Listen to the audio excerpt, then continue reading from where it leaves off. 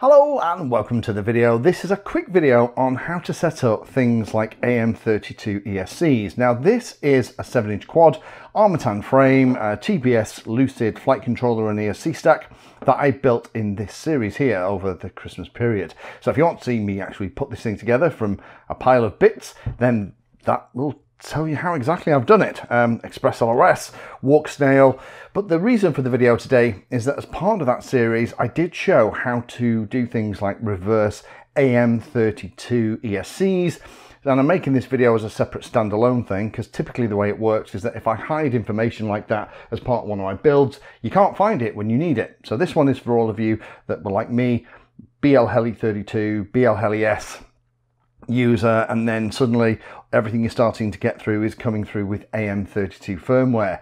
It's actually really easy to do. Let's first of all show you how to do things like simple reversing of an ESC if you find that one of the speed controllers is spinning the motor in the wrong direction, and then go through some of the standard settings, because to be honest, a lot of it is going to feel quite familiar, but there's a couple of other key things. Now we're going to need to power the model while we do this, just like BL Heli S and things. The ESCs have to be powered in order for you to talk to them. So I'm going to plug it in. So just do make sure your props are off for safety. I've actually removed mine. I'm going to balance them. They're 7-inch props just to have this model as smooth as I possibly can. But before we get into that, let's jump here on the computer. This is Edge, the browser, but you can use any one that's supported.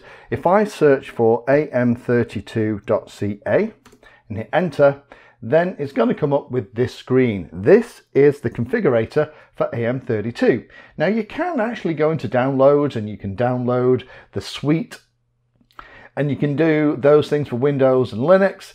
However, if you are playing with it, using a browser is actually an awful lot of sense because it means that you always have access to the latest and greatest hosted version. Be aware though, things like Firefox at the moment don't work with it. It'll kind of come up and tell you to use a browser that will allow you to talk to the USB port. So it's just going to sit here and just say initializing until we're ready. So let's power on the quad. Again, props are off for safety. Ooh, let me unplug my walk snail unit so that isn't getting hot while we're sat here goofing about. And let's plug the battery in.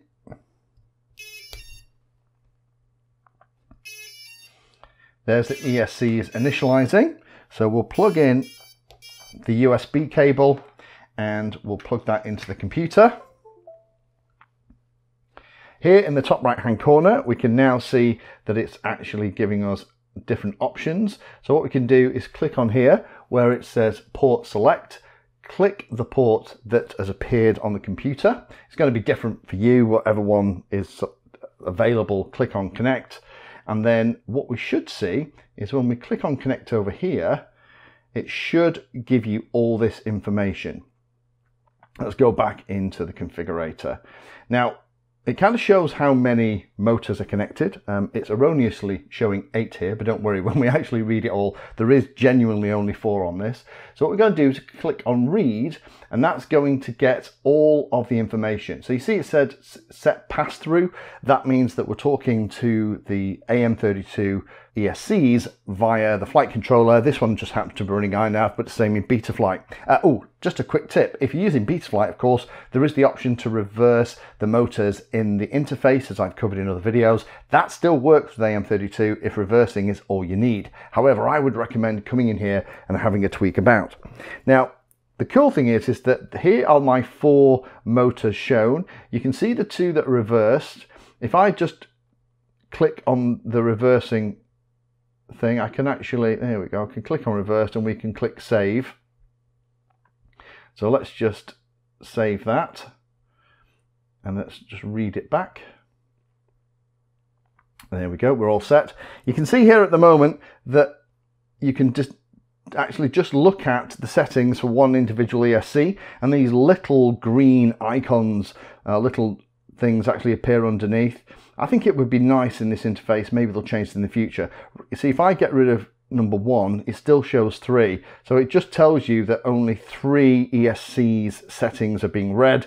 I would make sure if you're playing around with a multi-rotor, obviously you have all 4 selected, but I would like it to have like a 4 shown all the time, and if you deselect one it just becomes like an empty circle rather than a full circle. Maybe that's just my own personal thing. Let's go through some of these because this is how I tend to set up AM32 stuff. First of all, leave the protocol as auto. You can set it to servo, D-shot, everything else. If you leave it on auto, it'll automatically figure that out. I'm running these on D-shot 300 and it's already figured it, so that's great. We'll keep it as that. Turn on stuck rotor protection. Stuck rotor protection is really handy because it means that if you actually fly and get stuck in a hedge or a tree, and the motor is jammed up against something and it can't physically turn, it'll detect that and stop trying to spin that motor, which means it won't burn out the motor and cook things, which is great. I wouldn't have stall protection or use Hall sensors turned on. Stall protection is for things like RC crawlers, really, where it's struggling to actually get the wheels moving on stuff like that. Turn on variable PWM and complementary PWM, because those are actually really handy things. It allows you to set some of this other stuff. Timing advance. Now you can set this to whatever you want. 15 degrees is a pretty good number. You can set it a bit lower. The lower you set it, the more chance there is of having a desync. That's obviously bad. So 15 is the default. Some people are running it a little bit lower. Personally, I would start with 15 degrees and see how you get. That just means, just like with a petrol engine, the phases are being fired slightly before it comes in line with the magnet, gives the magnetic field time to be created and have an effect. I'd leave startup power at 100%. Motor kV, set this for the kV of the motors that you have. It just helps AM32 figure everything out. The other thing as well is the motor poles. This is the number of magnets that's actually in the bell on the outside of the motor. It should be in the specs of the motor that you have, although you can physically just count the number of magnets, which is what I did. Most motors of the kind of 5 and 7 inch sizes like these, eco motors from Emax, gonna be 14 poles. Smaller motors for 3 inches are going to be 12 typically, but check the specs of the one that you're playing with. Set it in here. That will allow AM32 to kind of accurately detect how the motor is running. Beeper volume, I'd leave that as 5. You could turn it up if you really wanted to, but these are reasonably loud. PWM frequency, I would leave it for initial settings to 24 to 48 kilohertz. The PWM frequency sets how fast the field effect transistors are going to switch on and off to drive the motor. So the PWM frequency can be adjusted from down to, I think it's 8 to 16K up to 48 to 96K. 24 to 48K is going to be okay for most things. Higher PWM frequencies might feel smoother and improve efficiency in a couple of cases, but may reduce things like motor braking. So I would just leave it as the default 24 to 48 until you're happy. Next thing in terms of limits, turn off low voltage cutoff would be my recommendation, particularly if you're going to be running things like lithium ion, where the battery potentially is going to get down to a level where normal ESCs would think that that battery is now, if it's a LiPo battery, completely empty. So be aware of that. So I would just turn that off. I turn off the temperature and also the current limit as well. I disable both of those. If I'm having a problem, I want to be able to fly this thing back and not lose £150 worth of walk snell unit, a 60, £80 flight controller and ESC stack, a £30 battery, an £80 frame, etc, etc. So I just turn that off. I'd rather get stuff back and then buy another £20 motor or whatever I need to fix it. Sinusoidal startup. Don't worry about that. That's not something that we need to worry about in quad world.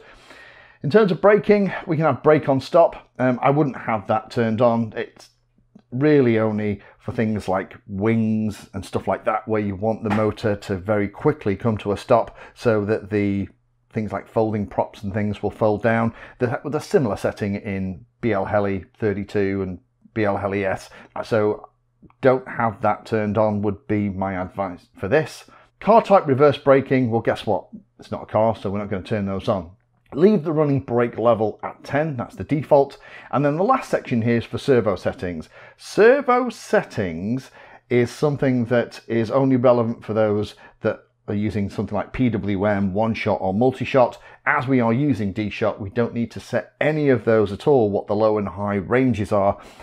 Ultimately, that's, you know, standard where calibrations are going to come in. You could come in here and just set what those look like. However, as we're using D-shot, we don't need them at all. So that is how you set everything up. If you wanted to reverse something, you can just come in here, click on reverse, write it. I would also recommend reading it back, and then once you've read it back, you just confirm it on the screen. But by using a web page, it's super easy. So if you're looking at getting some AM32 powered ESCs and you've not used them before, don't worry, the settings is super simple. And again, if you want to reverse them at the moment in Betaflight and hopefully soon in iNav, just be able to click that button and it'll reverse them just like it does with BL Heli S. But I would recommend going into your AM32 speed controller and setting things like the number of poles in particular, and also the motor KV to match the motors that you're using on your quad. Thank you for watching my video. Check out the playlist, and adding Pedantry 60 to your search terms will help you find my content. If you haven't done so already, please hit the like and subscribe button. It helps a lot. You can support the time I spend here answering questions and helping others by using the links in the video description.